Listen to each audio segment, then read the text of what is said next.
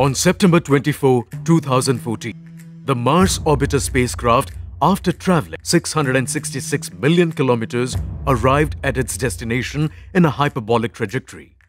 And from here, the orbiter will be inserted into the 423 by 80,000 kilometers elliptical orbit of Mars.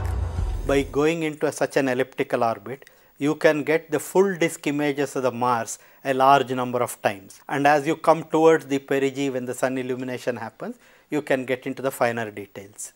Mars orbit insertion is a very critical maneuver, which will be carried out with the combined visibility of 70 meters ground antennae located at Canberra and Goldstone, and the onboard medium gain antenna.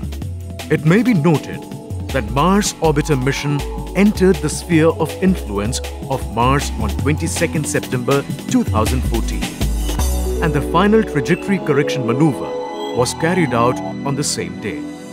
After reaching the Martian environment, spacecraft will have some velocity which is less than the Mars itself. So due to that, what happens is spacecraft moves towards the Martian center. So when its velocity is of that order of say 3 kilometers relatively with respect to the Mars, because of the gravity fall, and it is moving towards the Mars center, it picks up the velocity due to the attraction of the Mars itself. So this force is such that again with that velocity and it is moving, we cannot contain the spacecraft with respect to the Mars. It escapes. For that sake, we need to reduce this velocity. So reduction of this velocity and making the spacecraft to move around the Mars is the phenomena what is called the Martian orbit insertion.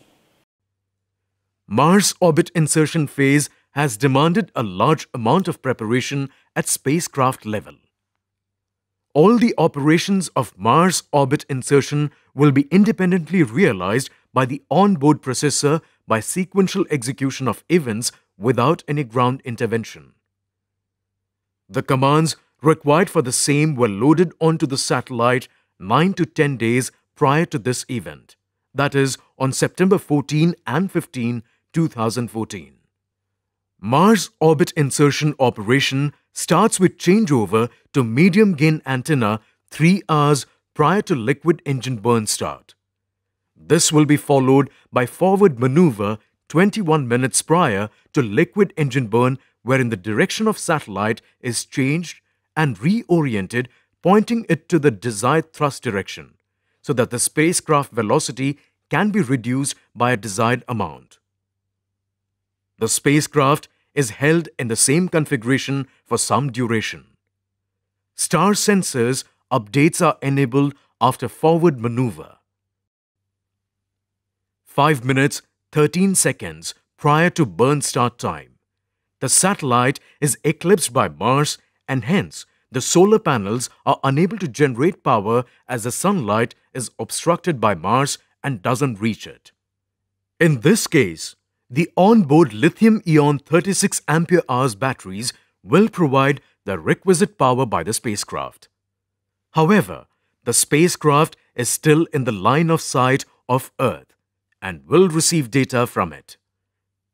Thus, 5 minutes 13 seconds into eclipse, the actual burn start event will occur.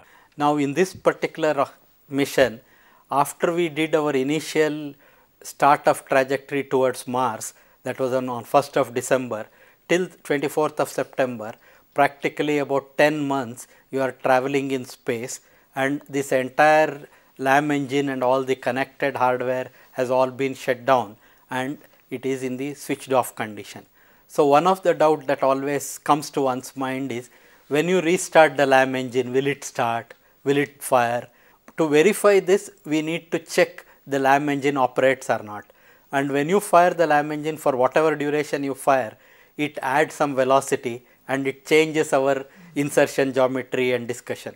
So based on this, we went through a lot of simulations and studies and tried to take advantage of a small 4-second test on the LAM engine by burning on the 2 days earlier to 24th, firing the LAM engine for a duration of 4 seconds, verifying that everything is fine, so that we can operate the LAM engine on the 24th. The criticality in this event is we need to do this operation at a particular time, because spacecraft is moving continuously with respect to the Mars. Unless very precisely we plan this operation at the time of periapsis, then it calls for some penalty with respect to the fuel, and also giving this delta V, whatever we intend to give this delta V, that also needs to be imported within some burn arc conditions to realize the final destination orbit.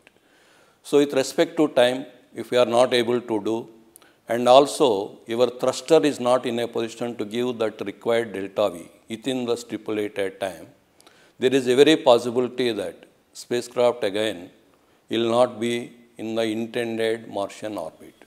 So that is how it becomes more time critical, as well as it also depends very crucially on the performance of our thruster, the LEB engine, liquid engine borne engine.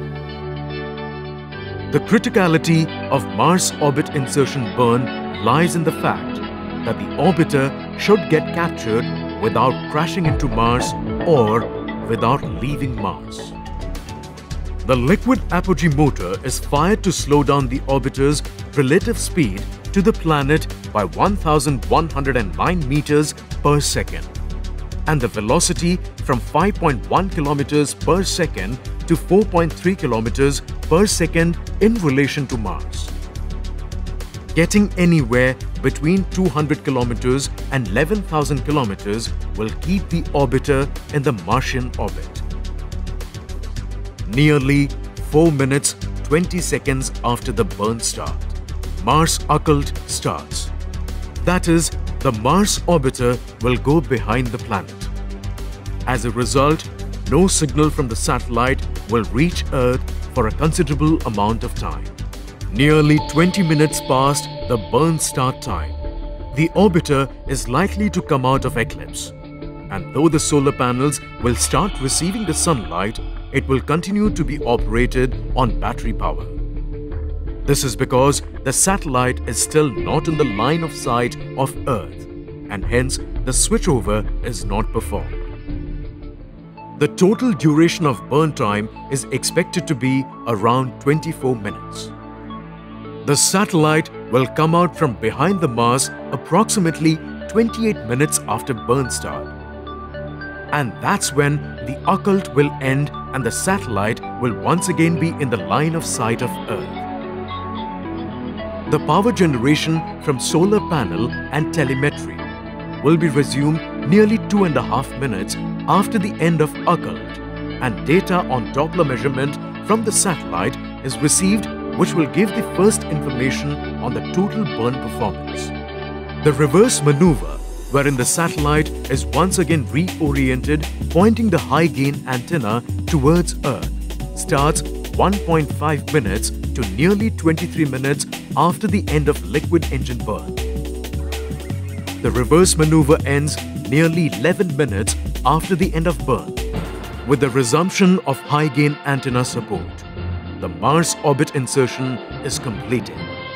Thereafter, in the next 2 hours, the health parameters of the spacecraft will be verified, and the sequential operationalization of its 5 payloads will be carried out over a period of few days.